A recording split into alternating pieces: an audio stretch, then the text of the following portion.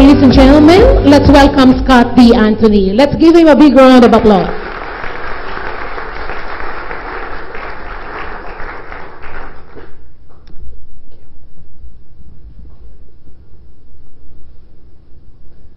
Thank you very much, Norlin, and good morning, everyone.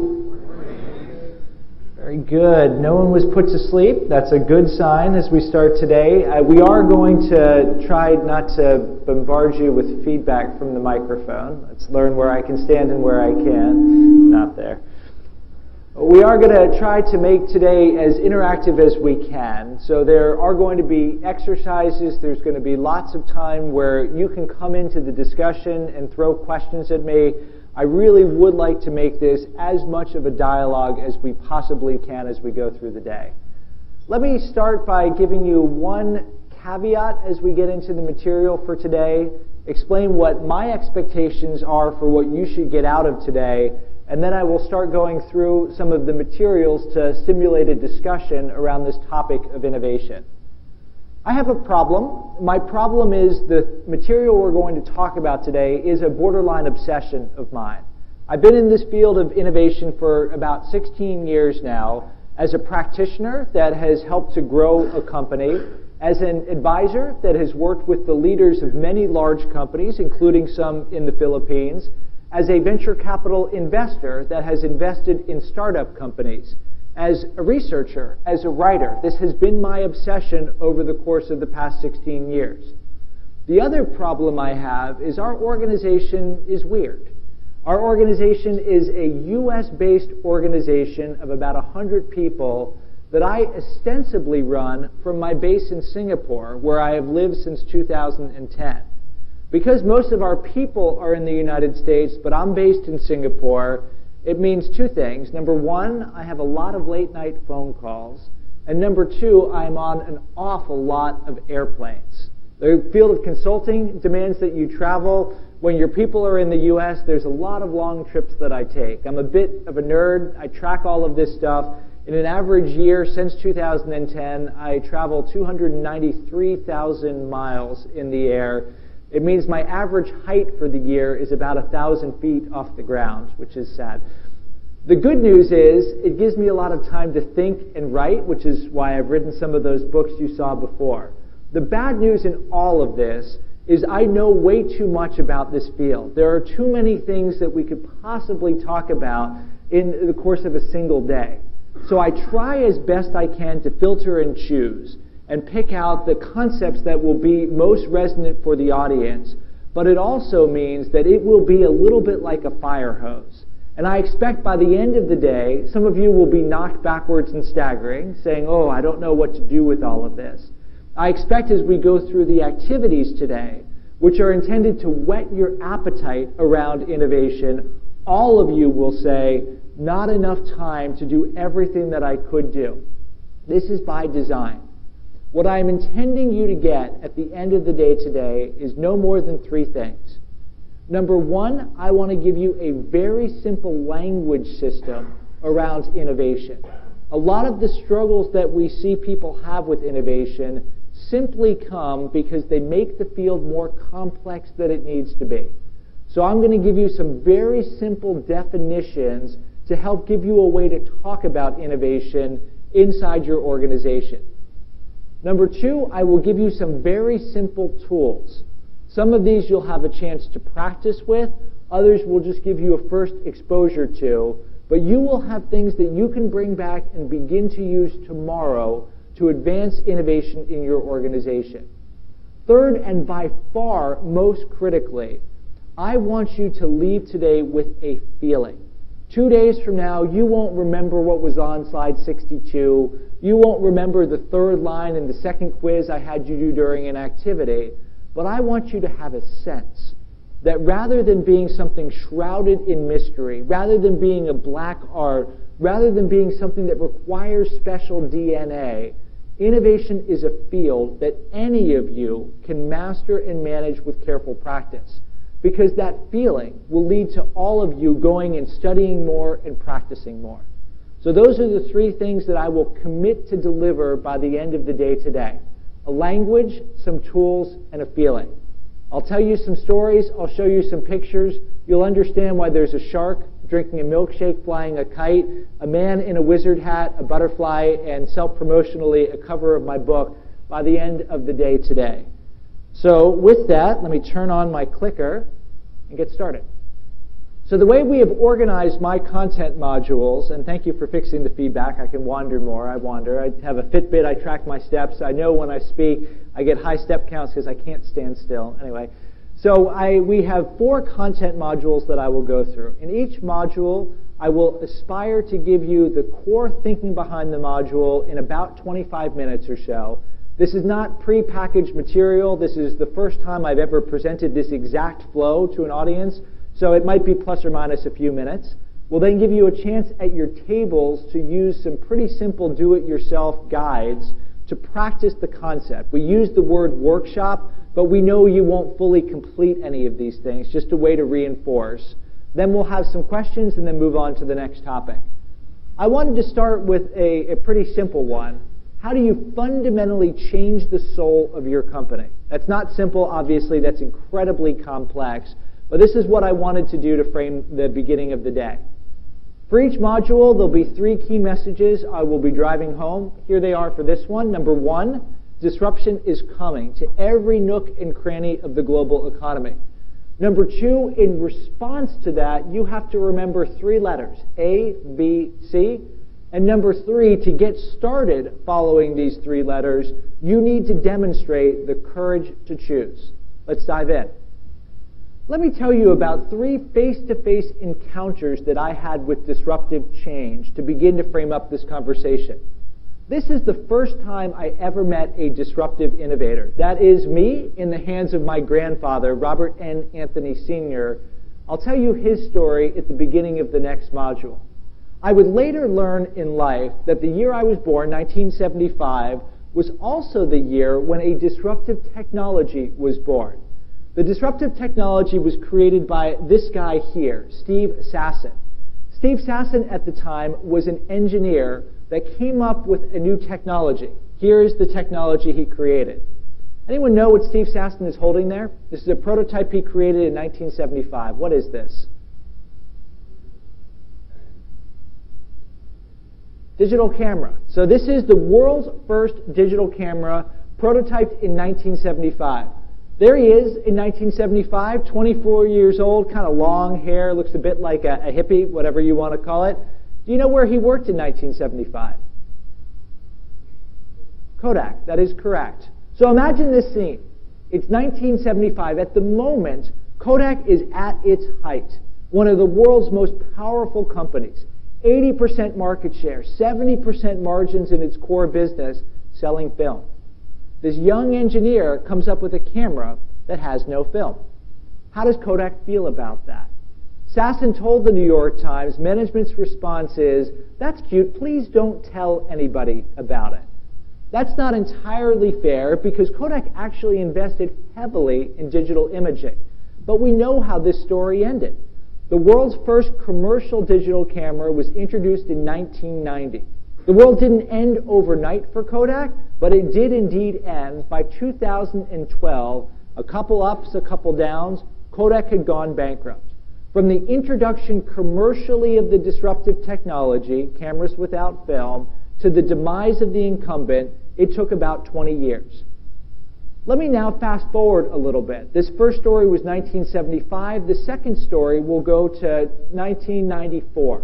This was my first face-to-face encounter as a practitioner with a disruptive technology. At the time, in 1994, I was the managing editor of a daily newspaper. Now, you will see the picture here, and you will pretty quickly realize this is not the New York Times, USA Today, or any major newspaper. No, this was my college newspaper. If you saw in my biography at the beginning, I went to a small school in the United States called Dartmouth College. This is located in Hanover, New Hampshire. Anyone here ever been to Hanover, New Hampshire before, by any chance? It's a beautiful place to visit, particularly this time of year. The leaves are changing on the trees. Very, very pretty place. It's in the middle of nowhere. The closest U.S. city is Boston, about a 2-hour drive away. Hanover has a population of about 10,000 people, and nothing happens there. Yet still, somehow, I and my colleagues managed to put out a newspaper 5 days a week.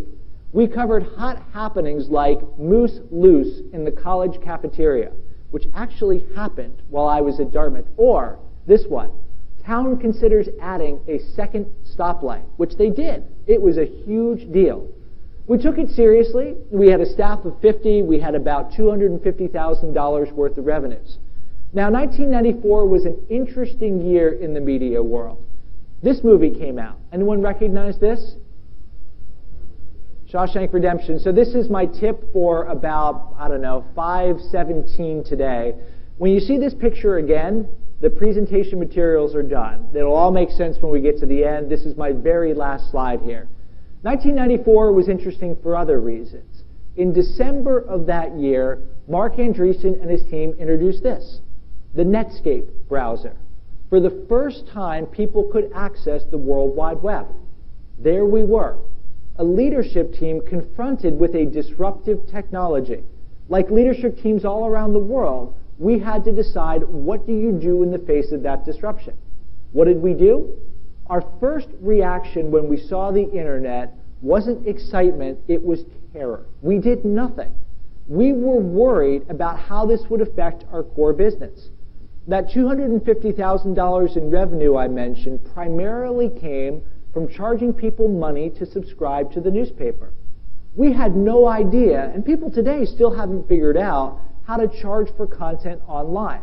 So our first feeling wasn't hope or excitement, it was terror. We paused.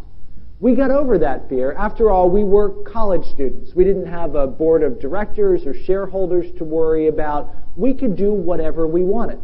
But we didn't reimagine, reconfigure, or reinvent our business. When we went online, we did what almost every major media organization did, which was create a word-for-word, pixel-for-pixel replication of the print version of the newspaper online. Rather than thinking, what could we do differently, we tried to force-fit the technology through the lens of our business model. I would later learn when I went to the Harvard Business School and studied with Dr. Clay Christensen, who coined the idea of disruptive innovation, that these two challenges, failing to allocate resources to the change, failing to reimagine the business in the face of the change, is what has historically made it so hard for market leaders to respond to disruption. How did this work out for us and the rest of the industry? Not very well. This is one of the more stunning charts you will see about the impact of disruptive change. Note again, the world didn't end overnight. My story began in 1994. The next 12 years or so were actually pretty good for the U.S. newspaper industry. Then you get to about 2006, 2007, and 55 years of growth are eviscerated in 5 short years. 12 years, in this case, from about beginning to end. Let me tell you my third and final story in this first subpart of our first module. Let's go to 2007. 2007 was a year of disruptive births. Here was an important one for my family. This is my second child, my daughter Holly. You will meet all 4 of my children by the end of the presentation today at various parts of the discussion. There's Holly. She was born in December 2007, continues to be a very disruptive force in the Anthony household, though we love her dearly. The mobile phone industry suffered a very disruptive birth in 2007 as well. In January of that year, Steve Jobs announced. In June of that year, Steve Jobs launched the iPhone. Show of hands, how many of you have an iPhone today? I will judge that to be about 35% of the room. Also in 2007, Google and a number of handset manufacturers got together behind the Android operating system, launched the Open Handset Alliance. How many of you have an Android phone? Hopefully one that doesn't spontaneously catch on fire. It looks like about 50% of the room. In 2007, neither of these companies were leaders in the mobile phone industry. There was an unquestionable king in that industry. Who was it? Nokia. How many of you have a Nokia phone today? There's one in every crowd. We're at an innovation discussion, sir. You shouldn't have Nokia phones anymore. So Nokia was the unquestioned market leader. I'll come back to them in just a second. We know that Nokia is no longer the king. Here's what happened in that industry again. The world doesn't change overnight. Apple began to grow, and Nokia's business still looked pretty good, peaking 3 years after the launch of the iPhone at about 100 million handsets sold a year. 2015, Microsoft takes a write-off on that transaction, a price of about $5 billion, saying that what they had purchased was essentially worthless. The king dies, and in this case, rather than taking 12 years, it takes about 6 years. You notice the pattern here. The time frame that goes from the inception and launch of the disruptive change is shrinking. 20 years to 12 years to 6 years. More broadly, we see the pace of change accelerating and going into more places than it ever did before. One piece of long-term research that we have done looks at the lifespan of companies on the S&P 500, the largest, most powerful publicly traded companies in U.S. markets. You notice this goes through cycles, but the trend line is going down. It was in the 30s, in the 60s, it's now in the teens here. Our research suggests that 50% of the companies on the S&P 500 will not be on that index 10 short years from now. What will happen to them? Well, some might be like U.S. Steel here. It still exists, but it's no longer as important as it used to be. Some will be like Avon, that will be acquired by another company. Some will be like Kodak or Radio Shack, going out of business. Who will replace them? It might be a company like Accenture that's existed for a long period of time, but takes the next wave of growth. Or even more likely, it will be companies like Facebook. Facebook is 12 years old and one of the 12 most valuable companies in the world. The great companies of tomorrow are companies that likely do not even exist today. So this is the first key message I want you to remember from today. If you watch the show Game of Thrones or you read the books on which it's based, you know the Stark family has a saying, winter is coming. It is not winter that is coming. Global warming is taking care of that. Instead, it is disruption that is coming to every nook and cranny of the global economy. There are no longer safe industries. Every industry has to confront the existential challenge of disruptive change. Now, we were founded by the guy who coined the term disruptive innovation. It's another one of our obsessions. We think about it all the time. There are some meta disruptions that we're watching very closely. The rise of robots and drones. Amazon and Alibaba are both experimenting with ways to do drone-based delivery. Amazon is an incredibly inventive company. It filed a patent recently for what's known as predictive delivery. That is, they start to deliver something to you before you even order it. Now, they're not reading your mind yet. Instead, they're using big data analytics to predict where packages will go in particular areas. They start to ship them, and then they write the specific label and direct the drones as the package is mid-delivery. Amazing stuff. We're looking at 3D printing, additive manufacturing. The woman pictured here graduated from the Harvard Business School and created a company called Mink. Her 3D printer custom creates makeup, any color or hue that you want, created in your own home. Now, whether or not this succeeds, who knows, but the ability to custom create things at very low scale, when combined together with different ways to distribute things, will change fundamentally the businesses of anyone who is involved in making stuff, in distributing stuff, in shipping stuff, and in selling stuff. These worlds will also change as computing continues to disappear. Smart connected devices, the Internet of Things. This is an early application from Disney, which allows Disney, this is the Magic Band that you get in some of its theme parks. The Magic Band allows Disney to do an even better job of executing one of the world's truly most brilliant business models. When you go into a Disney theme park, Disney picks you up by your ankles, they turn you upside down, they shake every dollar and cent out of your pocket, they stand you back up and have you leave with a great big smile on your face. Now done even better with the Magic Band. You also, as you have computing disappearing, you are now beginning to have the rise of the quantified self, the science of life, whatever you want to call it. I mentioned I religiously wear this Fitbit. It allows me every day to see how many steps I took, how well I slept, etc. You can see here a pretty good walking day, not such a good sleep day, probably because I was worried about the fifth big trend, everything as a service. You probably have heard the line, the world's biggest taxi company, Uber, owns no taxis. The world's biggest hotel company, Airbnb, owns no hotels. Everything is being turned into a service. Yes, if you want to rent a nerd for an hour, you can do that. Whatever you want to do with them is up to you. Even our business, management consulting, is in the process of getting disrupted.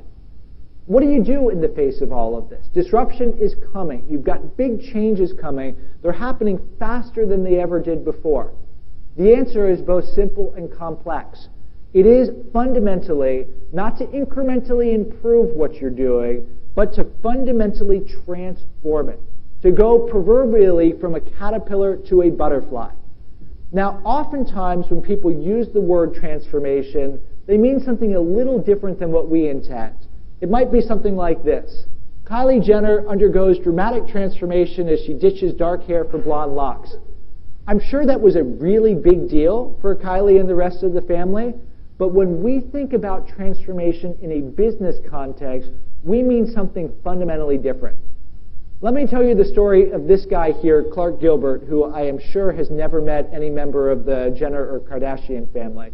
Clark is somebody who I first met in the year 2000. At the time, he was a professor at the Harvard Business School studying how incumbents respond to disruptive change.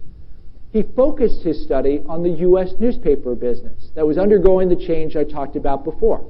He wrote his award-winning doctoral thesis describing what newspaper companies have to do. He's been an advisor to our company since its foundation, so he and I consulted to many U.S. newspaper companies, all of whom ignored what we told them. So all this happens, the industry goes through lots of trouble. Clark, in 2008, gets tapped on the shoulder and is asked to be the CEO of a newspaper company. The industry laughs. They say, the academic will learn what it's like to actually be in the field and practice. Clark leaves that organization, it's called the Deseret News in the state of Utah in the United States, in 2015. And that company has fundamentally changed. The company was in free fall, but from 2008 to 2015, net income increased by about 40%. Goes down a little bit, but then surges up. The way Clark did this taught us a pattern that we see for companies that successfully confront the challenge of disruptive change. Clark did not one thing, but two things. First, he took his historical newspaper product and fundamentally repositioned it. If you go back to when he took the job in 2008 and you looked at his newspaper, it looked like any other newspaper in America. There were sports scores and movie reviews, etc. Clark said people can get that basic stuff from the internet much better than we could ever do it. So what we are going to do is focus on what we can uniquely do. His newspaper is affiliated to the church with which he is affiliated, the Mormon Church. So he decided to position the print newspaper on issues of faith and family, which matter not just to people in the Mormon Church, but to many other people as well. Today, that newspaper is the fastest growing print publication in the United States. So the core business still exists, but it's been repositioned in a narrower problem to be solved. He then, in parallel to this, went and created a completely different growth business. This is what he calls digital marketplaces, where you bring together consumers and then find ways to target advertisement to them. For example, the largest connection of social media sites connected to mothers are owned by Deseret Digital, a separate organization that Clark set up to go and create these businesses. If you want to find out, is a movie okay for my 8-year-old girl to watch, you can go to one of their collection of market spaces to learn about this. There are some connections between the two businesses. This wasn't unrelated diversification. They share common brand, they share some content, they share parts of the advertising field force, but they are two very distinct efforts that Clark has done, fundamentally changing his organization. This is what we call dual transformation. You have to remember 3 letters to get this right. A, B, C. First, the A. This is transformation A, where you're repositioning today's business.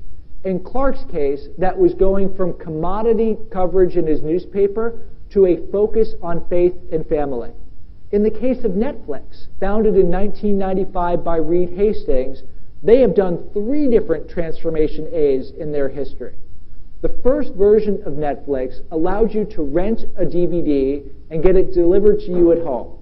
When you wanted to return that DVD, you sent it back. If you took too long holding it, you paid late fees. In 1998, Netflix shifted its models from individual movie renting to a subscription model where you could have as many movies as you wanted. In 2007, they changed the model again. How many of you are Netflix subscribers today? Are you getting DVDs through the mail? That would be quite a feat coming from the U.S. to the Philippines. Of course, they go from sending things through the mail to streaming, allowing them to go from one country to 200 countries in a very short period of time. Then in 2011, they do their third transformation A. Historically, Netflix packaged other people's content. Starting with House of Cards and moving to a number of other shows, they began producing their own content. They're still doing the same fundamental thing for you as a consumer. You're getting entertainment, but the way in which they have done that, the core business model they're following, has changed in a very substantial way. That's the A part of the equation. Transformation B. This is not repositioning today, this is creating tomorrow. This is Clark Gilbert creating his digital market spaces. Or this is what Amazon did about a decade ago. 10 years ago, Amazon had an internal challenge. IT projects were taking too long. An internal team was commissioned. They figured out a way to modularize systems so they could dramatically accelerate it. The project manager working on this told Jeff Bezos, Amazon's founder and CEO, I think we could actually turn this into a commercial business. Ultimately launched what now is known as Amazon Web Services, a completely different business. This isn't a traditional retail business. This is now the world's largest provider of cloud computing solutions, a highly profitable, rapidly growing business that has pushed Amazon in completely different directions. This is the B part of the equation, finding a new problem to solve that allows you to push your business in new directions. The C. I told you that what Clark did was not unrelated diversification. Rather, there is a very carefully managed capabilities link between the historical business and tomorrow's business that takes what used to be known as the innovator's dilemma and turns it into the innovator's opportunity. The thing that's pictured here is a new business that Medtronic, the world's largest medical device manufacturer, launched in India a few years ago.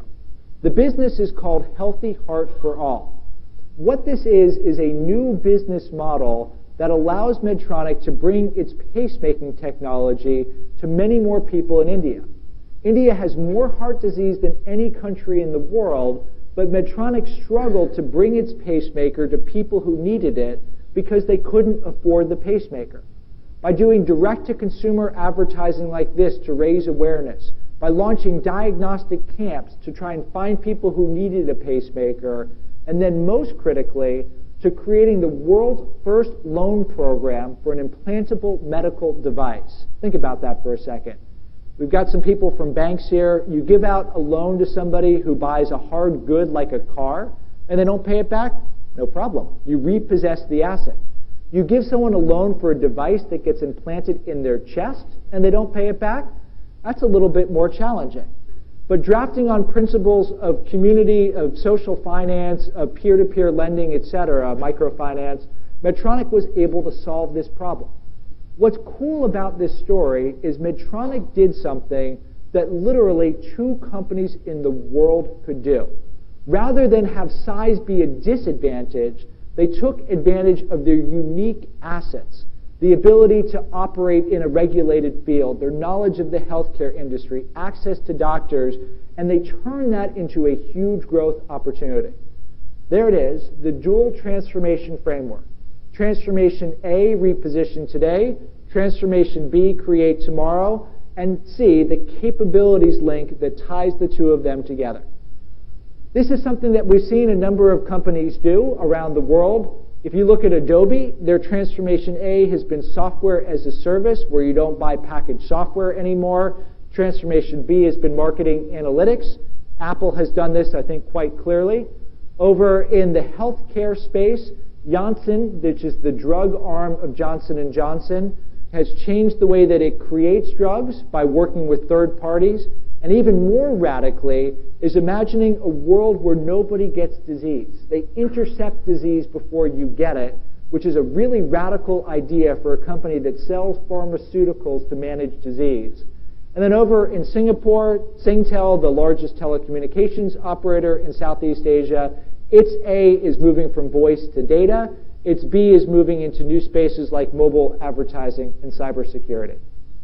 Final thing I want to talk about in this module before I give you a few minutes to practice with these concepts is how you have the courage to choose.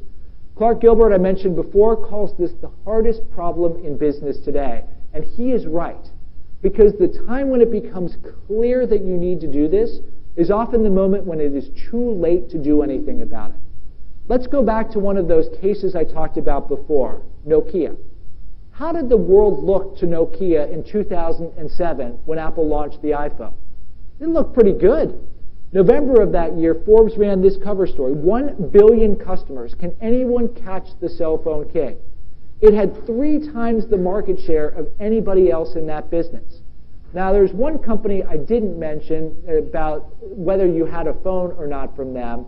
We talked about Nokia, we talked about Apple, we talked about Android. Who else is an important player in the industry historically that just announced it was getting out? Motorola we've got here. BlackBerry.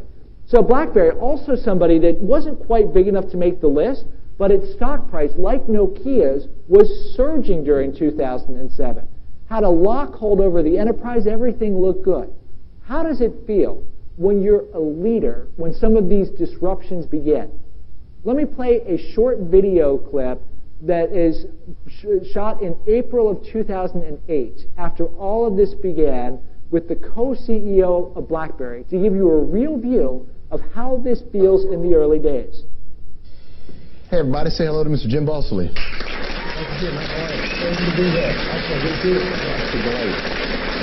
Wow. How is it that you have the same one that I have? Shouldn't you have some fancy James Bond version? You're living the dream, man. It doesn't even have a camera. You don't have the camera one.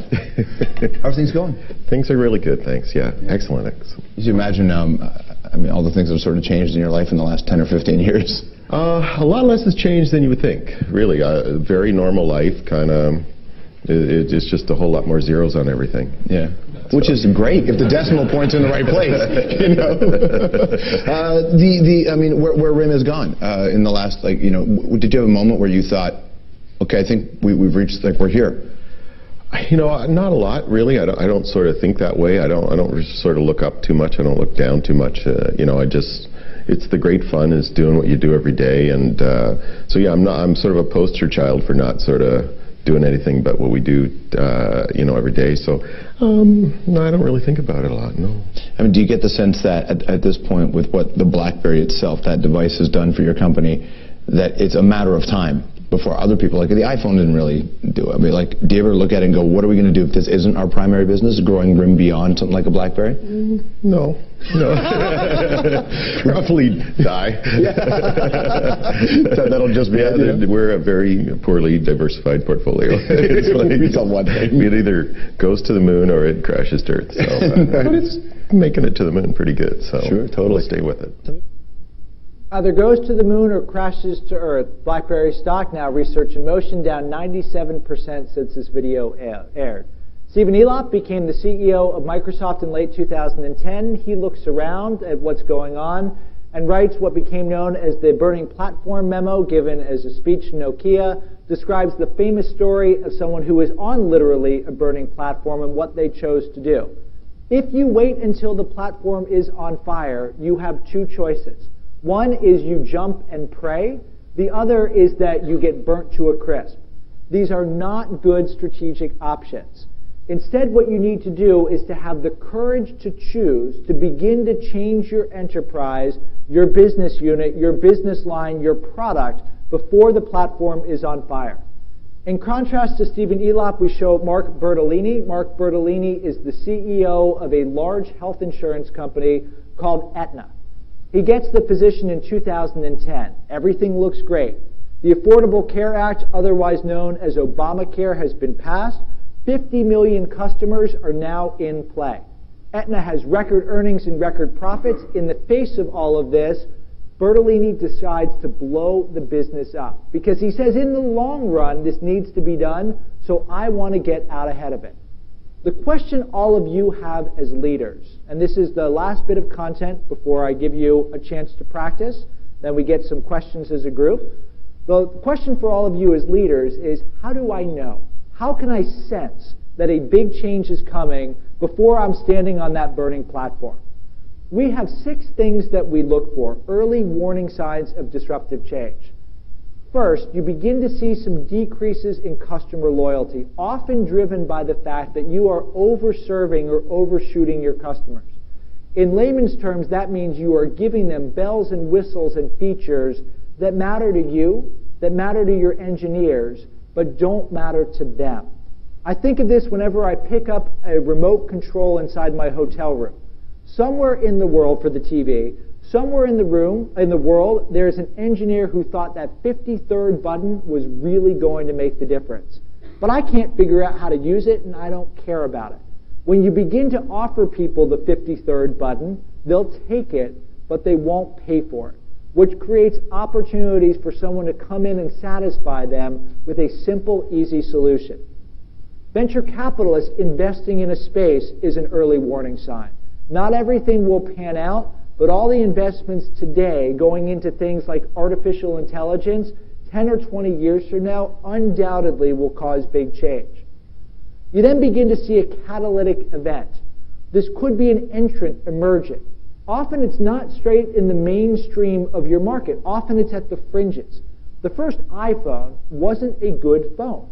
The battery life wasn't good, the call quality wasn't good, but there was a population of users that loved it because it gave them something that they otherwise couldn't get. When you look down your nose at something that's beginning to get traction, watch out. Watch even more when habits begin showing signs of changing, because that's often the trigger point that suggests disruption is coming. You then get to the point where you feel the impact. Somebody goes from just the technology to a business model that's really hard to beat. In the case of Apple, you add on the App Store, you change the way that you distribute the product, and the market leaders are in real trouble. And finally, you feel it on your financial statements. Ironically, in the beginning days, it actually feels pretty good, as you're often losing the lowest margin tier of your business, and you're working the cost side of your business to push profit margins up. So it looks okay. But that's a clear sign that you face a true existential threat. You've got in the materials, I believe, I hope, if you have your little packets in front of you, I'm going to do a little bit of mind control here. You should have some white pieces of paper in there that are activity guides and summary sheets. The first activity guide has a version of this chart here, which shows a very simple set of things that we look for to try to assess the possibility of, or the early warning signs of disruptive change. What this does is take the 6 factors that I talked about and gives you a quick way to assess, are we safe? Are we seeing some signs of danger? Or are we in the red alert phase of this particular area? What I would like you to do at your table for maybe the next 10 minutes or so is to take that early warning sign assessment and very quickly look at the lens of whatever is most appropriate for you and your colleagues. If you're with a team, talk about it together. If you're by yourself, you might do it yourself and trade with the person sitting next to you. But try and assess for your business, a business unit, whatever you want to analyze, how well you conform to these criteria. then once you've done that, start talking about these questions. How worried should we be? Do I want to change jobs with the person sitting next to me? Are we responding appropriately, and what might we do to respond? As one quick example of this, my colleague Clayton Christensen, when he presents, he ends his presentation by saying, I will pray for your organization if you pray for the Harvard Business School, because he believes the Harvard Business School is in the process of being disrupted. And as you look at some of the things here, as you look at the number of GMAT test takers decreasing, as you look at all the venture investment in massive online open courses and other things, as you look at new players coming into the market offering free solutions online, as you look at people getting education in new ways, you see very clear signs that Harvard needs to be worried. Now, it's still doing pretty well financially. Last time I checked, its endowment is about the size of the GDP of the Philippines. So it doesn't have reason to worry tomorrow. But through this lens, you can begin to see why even the venerable Harvard Business School and its 2-year MBA program needs to worry about this. So again, let's take about 10 minutes working at our tables. Then I'll take some questions and feedback from the audience. If you have any questions as you're going through things, I'll be here. Just raise your hand or throw something at me, and I'll do my best to help. So about 10 minutes before we open it up to questions. Thank you.